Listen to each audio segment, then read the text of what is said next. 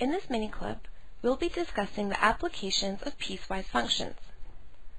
While we answer this question together, you'll be solving the similar problem on your own using the same technique. Now, in your question, I just changed the scenario. You are asked to answer Part A and Part B for your scenario. Our question reads, in a certain country, income tax is assessed as follows. There is no tax on income up to $15,000. Income over $15,000 and up to $30,000 is taxed at 12%. Income over $30,000 is taxed at 18%. We are first asked to write the piecewise function of the above information and to sketch its graph. Secondly, we need to determine how much tax is to be paid on an income of $17,000. Before we begin answering this question, let's just highlight the key points. We have no tax on an income up to $15,000.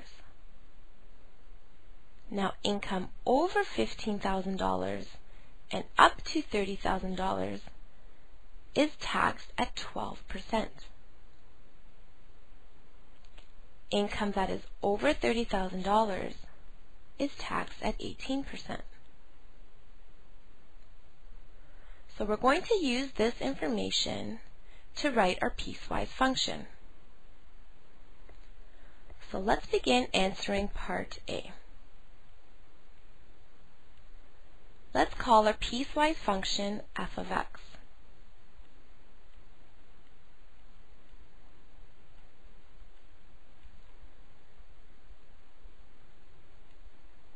Now, x will represent our income, and f of x will represent the amount of tax. So, we know when our income is up to $15,000, we have no tax. So, our f of x is equal to 0, because there's no tax, but we need to find our interval for x. Well, we're up to $15,000, which means that x can be less than or equal to, it's important to include the equal to, 15,000. Now let's take a look at our second interval. We have income between $15,000 and $30,000, and this is taxed at 12%. So we know our f of x is equal to 0.12, writing our percent as a decimal. Now we know for our interval, we are over 15,000, which means we have 15,000 less than x, not equal to, because it's only over 15,000. And we have up to 30,000, which means that x must be less than or equal to 30,000.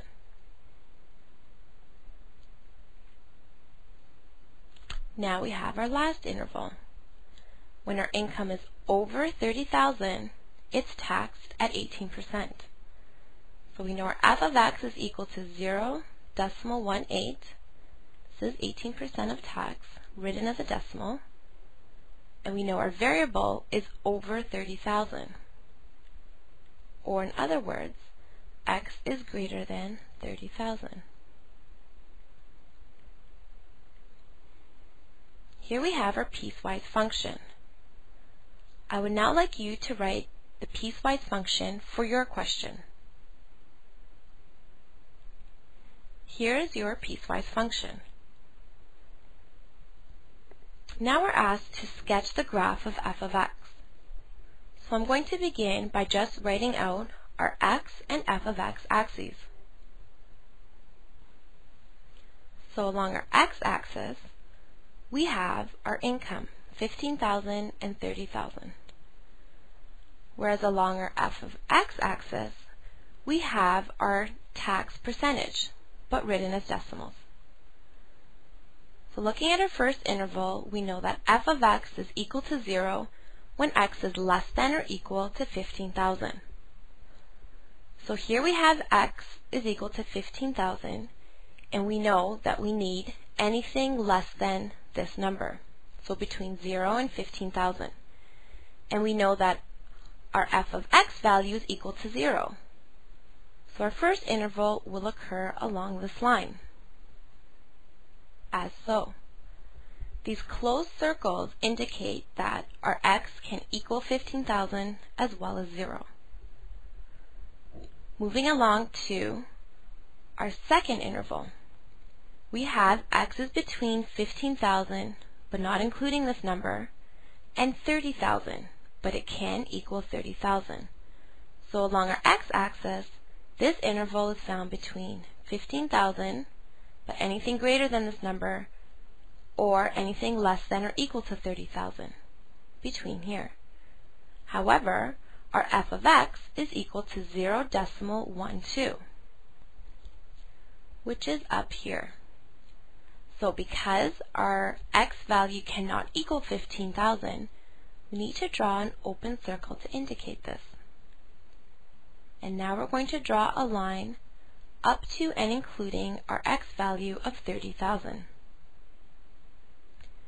Once again, this closed circle indicates that our x value can equal 30,000. Now we have our last interval, when x is greater than 30,000, so anything greater than this number. And our y value, or our f of x value, is equal to 0.18. 0.18 is found between 0.16 and 0.2, so halfway in between. So we know it cannot equal our x value of 30,000, so we need to indicate this with an open circle. And our interval will carry on in this direction. So here we have our sketch of our piecewise function. I would now like you to draw the graph for your question. And here's how your graph should look like. Now let's move on to part B. We have to determine how much tax is to be paid on an income of $17,000. Well, because I ran out of room, I'm just going to erase these graphs, and I will leave our piecewise functions. So we have part B. Because we have an income of $17,000, this means that we will be in a tax bracket of 12%, because 17,000 falls in between 15,000 and 30,000. Or we can look at our piecewise function. 17,000 falls in between this interval, so it will be taxed at 12%. However, income up to and including 15,000 is not taxed. This means that 15,000 of this $17,000 is not taxed. Only the remaining portion will be taxed. So, we have $17,000 of income, but we know that $15,000 of it will not be taxed. So we need to subtract $15,000 from this. And this will give us the remaining amount that will be taxed at 12%. So 17,000 minus 15,000 leaves us with 2,000. So this is the only amount that will be taxed at 12%. And once again, it's being taxed at 12% because our income is $17,000, which falls between this interval, 15,000 and 30,000. Now, to determine how much is taxed on this amount, we will have $2,000, and we need to multiply this by our percentage as a decimal, which is 0.12.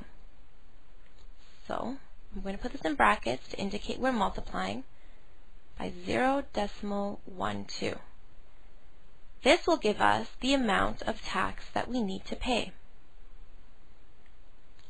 Well, 2,000 times 0.12 will give us $240. So all we need to do now is to write our concluding statement. Therefore, $240 of tax must be paid on an income of $17,000. I would now like you to answer Part B for your question.